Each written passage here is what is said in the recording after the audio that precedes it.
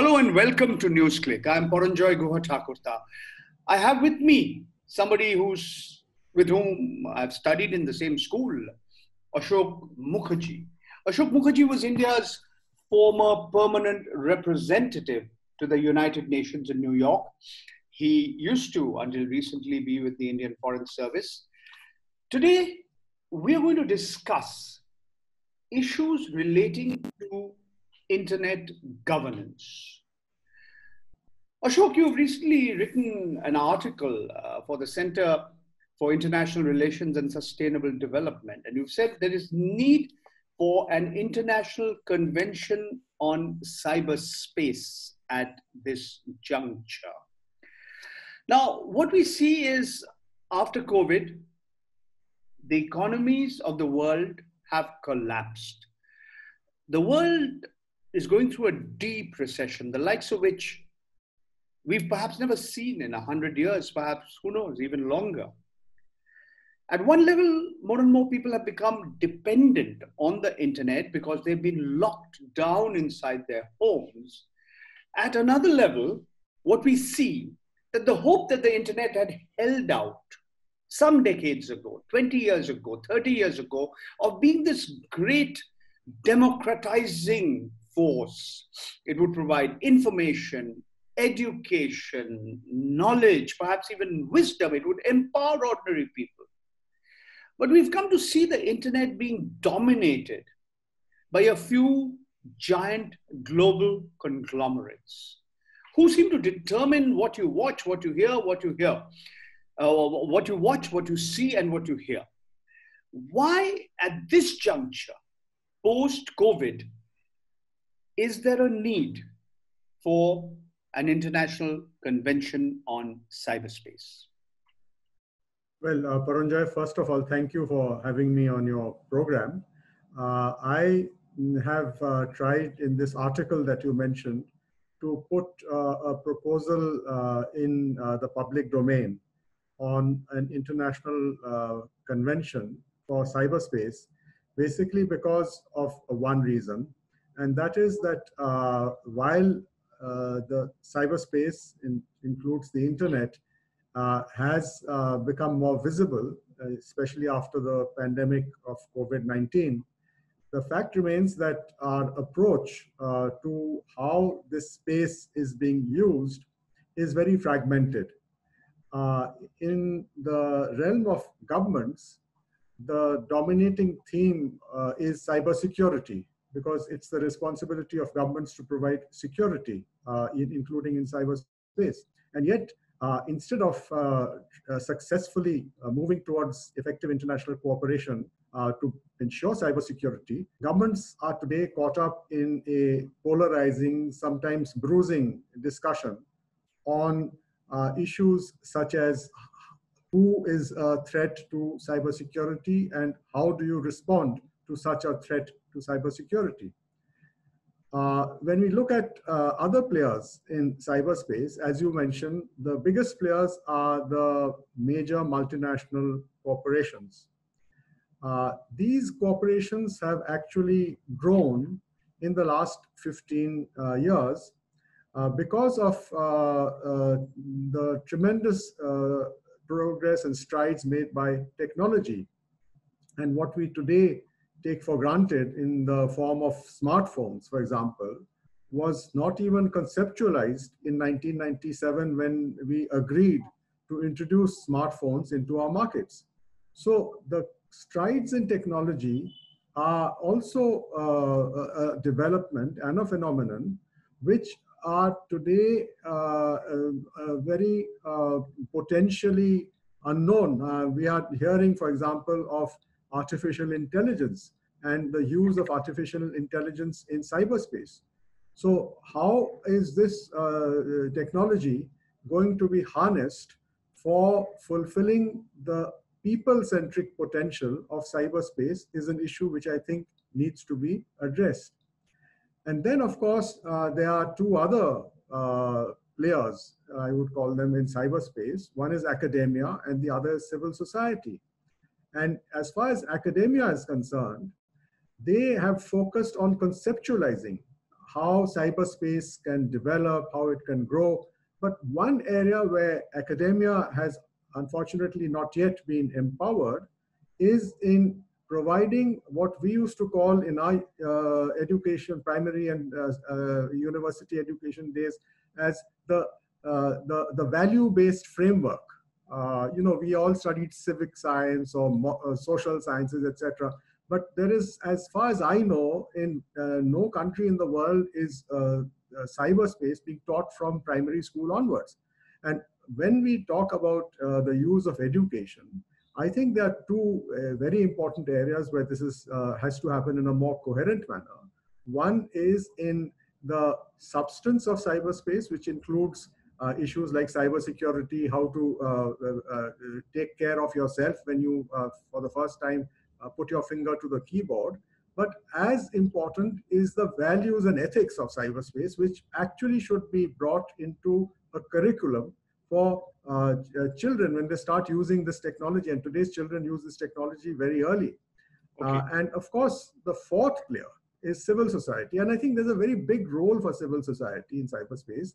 It has been played in some countries, especially in Europe, and sometimes in the United States.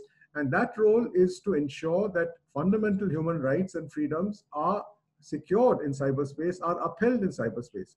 Now, for example, when we talk of the concerns of civil society in India, very little of the discussions that, for example, went into the Justice Sri Krishna Committee have even been reflected internationally. So as far as the international community is concerned, they are quite they have not yet got the full contribution that Indian civil society can make, not only to the Indian discussions, but also to the global discussions. And I come back to it because cyberspace is a global domain. All right. There is no way in which we can put it as the national jurisdictions. Okay. Ashok, I'm going to ask you more questions about the four main stakeholders: governments, businesses, academia, civil society. You mentioned the Sri Krishna Commission and this issue and privacy. But let me, for the time being, as you have rightly pointed out, cyberspace is influencing just about every aspect of human behavior today. And in the post-COVID world that we are going to be living in, it's going to become even more important for having a multi-stakeholder approach to cyberspace and internet governance. But let me pick at this point of time one specific point which you mentioned, and this is really has to do with governments as well as businesses. When you talked about artificial intelligence, I mean, there's a race right now going on between the United States and China. I mean, we see, you talked about in your article, you've talked about the fifth, or is it the fourth industrial revolution you talked about? Yes, the fourth industrial revolution you talked about. People are talking about the third world war, which is not just being fought on trade issues, but on issues of information technology, access to information, the pandemic, and with it the infodemic. And pitted on one side, you have the American bigwigs, the Alphabet, Facebook, Amazon, Apple, Microsofts of the world. And on the other hand, you have the Chinese bigwigs, the Alibaba, Tencent, Baidu, Xiaomi, Huawei. So we are seeing a war of sorts between America on one side, China on the other side, and everybody else, including perhaps even the European Union, is likely to, is virtually being left out of this war. And it's a very messy war and likely to get even messier as we move on. So on this issue of digital, the dominance of big business and digital monopolies, and what are your thoughts about how things are going to pan out in the near future? In terms of how to address what you have mentioned, and you have mentioned it in very stark terms, and I'm glad you did so, because it is a competition or a bruising competition between the two countries, which the United States and China, which have the largest corporates in cyberspace. But the two things that are happening as we speak is that first, within the United Nations, it has come through the Secretary General, this initiative to have a high-level panel, which was headed, very interestingly, by Melinda Gates, the wife of Bill Gates, and by Jack Ma, the owner of Alibaba and the biggest player on the Chinese cyberspace domain. And this co-chaired panel has produced a report, a way forward, which is supposed, before the COVID pandemic was declared, which was supposed to have actually been brought to the member states of the UN General Assembly and introduced into the agenda of the United Nations General Assembly, with a view to coming to an understanding on how to converge what the report calls a multi-stakeholderism with multilateralism. So which means that bringing in the concerns of corporates and civil society, who are all part of the panel activity and report, and how governments will agree to encourage the activities of these stakeholders in cyberspace. So that was one development, and I hope very much that the COVID pandemic has not impacted too heavily on the momentum of this issue being considered by governments in the United Nations General Assembly. The second process, and that's not a process with any coherent framework, but that is a process that is nevertheless underway, is within the framework of the World Trade Organization. Okay, well, hold on. I mean, I'm going to ask you specific questions on all of these, but let's, for the time being, just look at this whole issue of, the dominance of big business, digital big business. Now, whether it be Microsoft, whether it be Google, whether it be Facebook, I mean, they are also in one level, because they are under a lot of attack in Australia, among other places. They are also seeking better governance, better rules. But the question is that whether these large big business houses really would be in a situation where they will check excesses, abuse of private power under the circumstances. Well, yes. In fact, Microsoft had on its own come out with a proposal for a digital Geneva Convention. But when they discussed this idea of theirs, they found that eventually the main focus of that proposal was to secure the private sector in cyberspace. They found that the private sector by itself, no matter how rich it is, cannot really end up with a legal framework to secure itself. It needed governments. And that is why Microsoft has now put the onus of negotiating a digital Geneva Convention for cyberspace onto the governments of the United Nations. So that is one issue.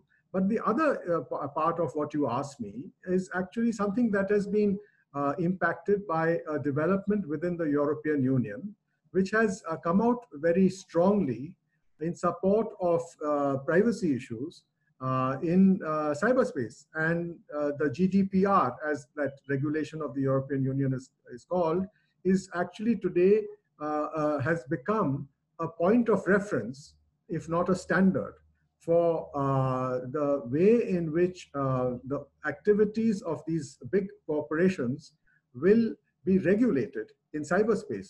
Now, as I said, at the moment, there is no framework to do it. And that is one more reason to call for an international convention. All right. In your article, you pointed out how the United Nations Secretary General, his approach to nominate, government representatives in the group of governmental experts from really the 5 permanent members of the United Nations Security Council, which is China, France, Russia, United Kingdom, and the United States. And according to you, this approach has played into the growing polarization among the five permanent members. And that is now getting reflected in this process of the group of government experts. That's one part of the story. The second part of the story, and these might be related, you can tie them up. your article discussed there have been two broad lines of work in the United Nations for several years now. I was Parminder Singh of IT for Change.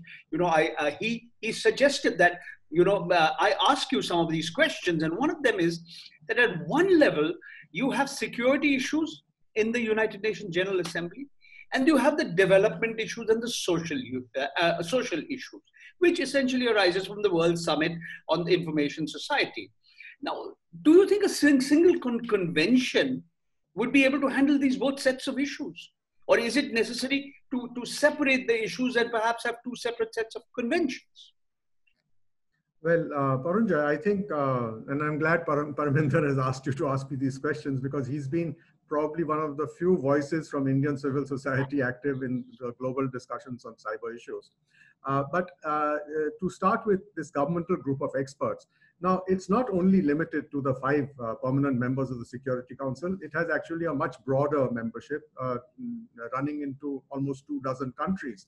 My point in the article was to underline that despite the need for equitable regional representation, which is the way the United Nations General Assembly authorized this governmental group of experts to be constituted, the Secretary General at that time interpreted this to mean a permanent place for these 5 countries. And I think that this was very unfortunate, because this is a new area. It is not in the UN Charter. There is no requirement for the Secretary General to have just chosen or continued to choose the 5 permanent members to be in the governmental group of experts. And I think that that has, as I wrote and as you pointed out, played into what could not have been foreseen in 2004, but is a reality in 2020, which is the tremendous polarization among these 5 permanent members, which has even prevented the Security Council from adopting a resolution on how to deal with the COVID pandemic. I mean, this is a really bizarre situation. But to look at the issue of security and development, I think that here we need to keep in mind 2 aspects. One is that from the very beginning of this process on looking at empowering society through information and communication technologies, the United Nations process has been multi-stakeholder in nature. It has not been limited only to governments. It has got the other 3 players that we spoke of earlier.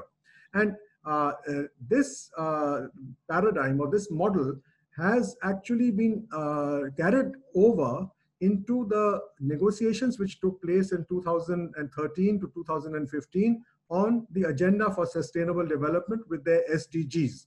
Now, that is again a multi-development goals. Yes.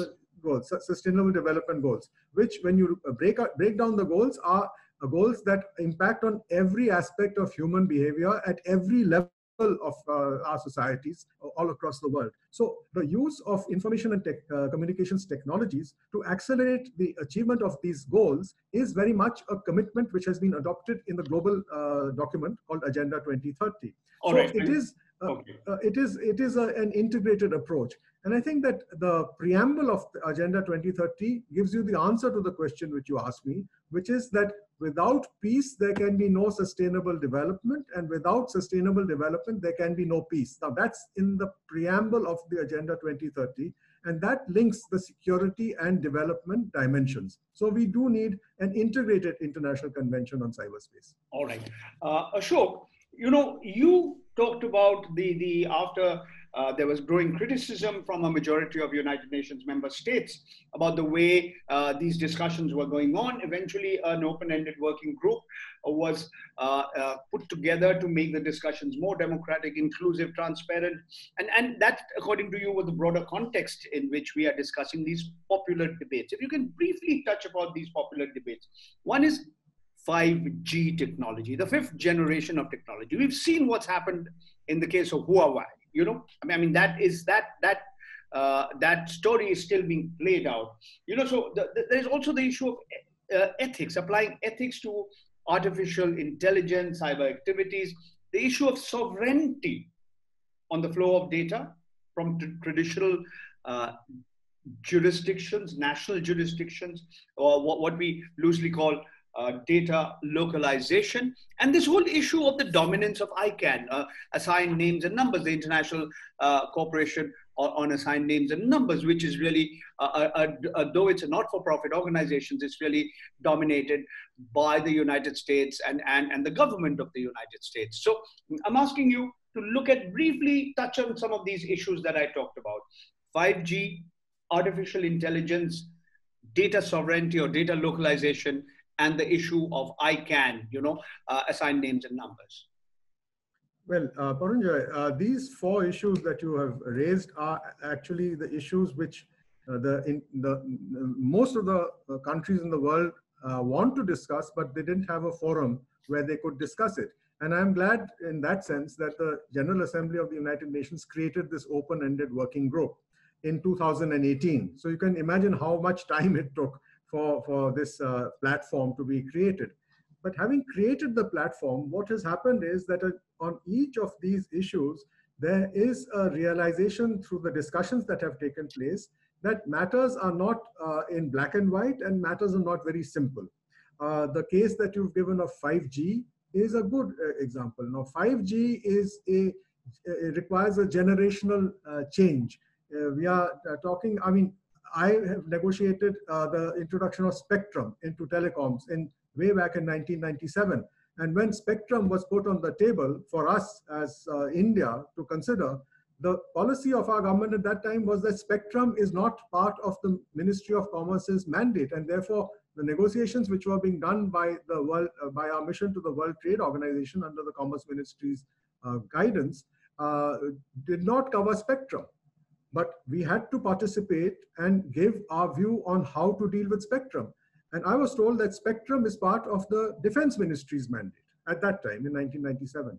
But thanks to the technical advice of our negotiators, including engineers from our telecom department, we were able to ensure that we made an unlimited commitment on spectrum. And that is how mobile telephony entered India.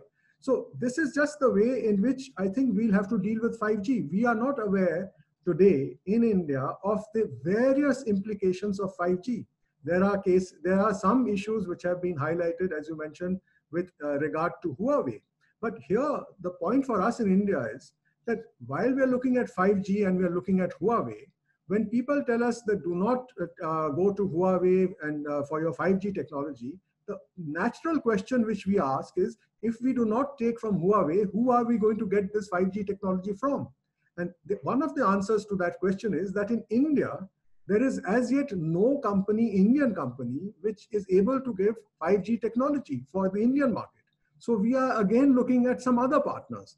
Now, this is an area which is therefore very, very complicated, and it's not a simple black and white choice. Your brief comments on the three other points I mentioned, the role of ICANN and also ethics in artificial intelligence and data localization. Yes. Well, very briefly on ethics and artificial intelligence, I think that here civil society is playing a very big role in highlighting the fact that the entire use of this technology in cyberspace is with people at its center. And if we are to now look at the use of artificial intelligence through machines, then how do we ensure that the values that bind people together, that bind societies together, are going to actually continue to be valid and play a role in the activities that take place in cyberspace. So this is something that goes to putting people at the center. As far as data localization is concerned, I think that here there are two dimensions to this discussion which is going on. One is a realization that because of the infrastructure and the technology of that infrastructure of cyberspace, data flows are dominated and controlled by just 13 primary root servers, of whom 10 are located in the United States of America. There is no way of moving beyond these 13 primary root servers, although the new technologies that have come today allow mirror servers to be put up all across the world. So the control over these servers lies both in the hand of government as well as corporates as well as academia of the United States, mainly. And therefore, how do we ensure the integrity of data that flows along this infrastructure is a question which most people were not aware of until civil society raised it. And now I'm glad that there's a discussion on issues of data localization in the context of the control and use of data that flows across this cyber infrastructure. And on ICANN, for a long time, ICANN was projected as a non-profit organization which had a tenuous link with the government of the United States. But it was at a conference in Brazil not a few years ago that it became clear to the rest of the international community that ICANN was operating on a license issued by the Department of Commerce of the United States. And therefore, if there was a move to make ICANN universal and like the United Nations, then the first step was requirement for the United States government to cut its regulatory hold on ICANN. And as far as I am aware, that process is not yet complete. Okay. Although ICANN has in other words, among the many issues that have to be discussed, whether we need to have a parallel body or whether we need a new kind of ICANN or a new kind of a body to replace it. Am I correct? Well, in the way that I have put it in my article, this issue should also be part of an international convention on cyberspace. All right. And I've given you the example from the law of the seas. Okay. Now, I am here because of lack of time having to, I have a number of questions to ask you, but I'm going to confine them to two. You mentioned the role of the World Trade Organization, the WTO. Of all intents and purposes, many believe the World Trade Organization is in a state of limbo. It's an organization which is doing little or nothing today. So what, developing countries were very, very opposed to the World Trade Organization, picking up issues on data governance, global flows of data, and so on and so forth. And the UN Secretary General's panel on digital cooperation, at one level, talks of data commons. But when you talk about data governance, when you talk about governance of artificial intelligence, when in the context of your call for a new convention of cyberspace, what is the role of the World Trade Organization? I think it's important, Paranjoy, to remember that although conceptualized by the United Nations Economic and Social Council in 1946, the World Trade Organization, which finally emerged in 1995, is not part of the United Nations in the legal term. So we need to find a way in which to bridge the activities of the World Trade Organization with that of the United Nations in the area of cyberspace. Now, in response to what you asked me about the WTO, I think it is important to recall that in 1994, developing countries like India, there was a very big discussion in our parliament in 1994, joined the World Trade Organization because it provided a level playing field for developing countries to participate in international trade without being subjected to the bilateral pressures of things like Super 301 legislation of the United States of America. And the track record of our participation in the WTO from 1995 till now has actually proved that even though we may be a David in the field of international trade, we are able to take on the Goliaths.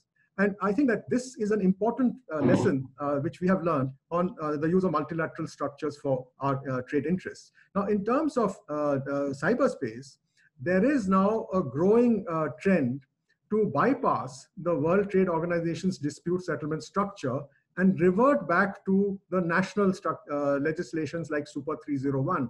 And the best example of that is the inquiry which has just been announced in the United States of using Super 301 to investigate India's trade policy measures on digital taxes. Now, ideally, this issue should have been raised in the World Trade Organization and dealt with by the World Trade Organization. But it has now gone back because the United States has atrophied the dispute settlement system of the WTO. It has now gone back to the bilateral mode. And whether it is in the interest of developing countries to go back to the bilateral mode where might dominates, economic might will dominate, is a very valid question to raise. Okay. Ashok, my last question to you, and you can conclude our interview by making your closing remarks as well. What kind of an international convention on cyberspace are you envisaging? I mean, what kind of a United Nations agency or any other body will administer it? That is another issue. I mean, there are various options. We've seen the developing countries. We've seen the group of 77 countries asking for a new platform, based on the mandate of the World Summit on Information Society. Should a new body have to be created? And what should be the role of India? This is really the question on which I'd like you to conclude. India did make a demand in the United Nations General Assembly in 2011. It hadn't been followed up. The question is, what should be India's role, India's possible positioning vis-a-vis, at one level, we all say, we have a unique digital as well as a global diplomatic standing. But what role can India play in this? In taking this issue forward, in going forward with this issue? Yes. Well, in terms of the first part of what you asked me, I think that the proposal is to start a discussion on what kind of framework we can create to regulate activities in cyberspace. I think it is too early to identify that it has to be within the United Nations, or it has to be a hybrid between the UN and the WTO, or it can be something which is agreed to as, because it will have to be a multi-stakeholder structure. And that is probably the first time that we are going to go in for discussing a legal multi-stakeholder structure. But this is the 21st century. And I think because multi-stakeholder approaches have dominated this domain, we will have to find a multilateral structure. And whether there will be a body or there will be like ICANN Plus or some other body, that will depend on these discussions and negotiations. And in that respect, as I have written, we have to learn from what the international community did with the maritime domain from 1967 onwards, which eventually ended up with the UN Convention on the Law of the Sea in 1982.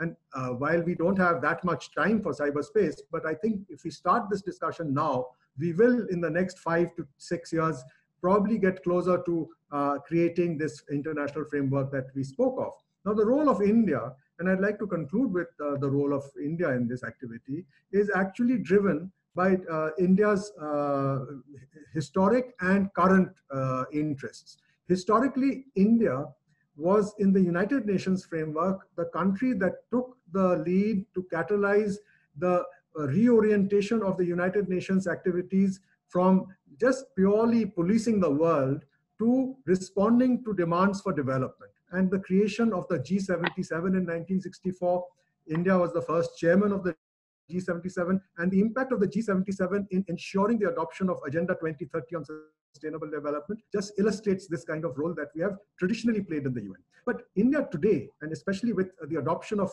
these technologies for India's own development and growth, is in a different position than just playing the role of a country wedded to some principle. In India's case, the fact that most of the activities, including what we are doing today, require a resilient infrastructure, require an approach which seeks to uphold our human rights, including the right to development.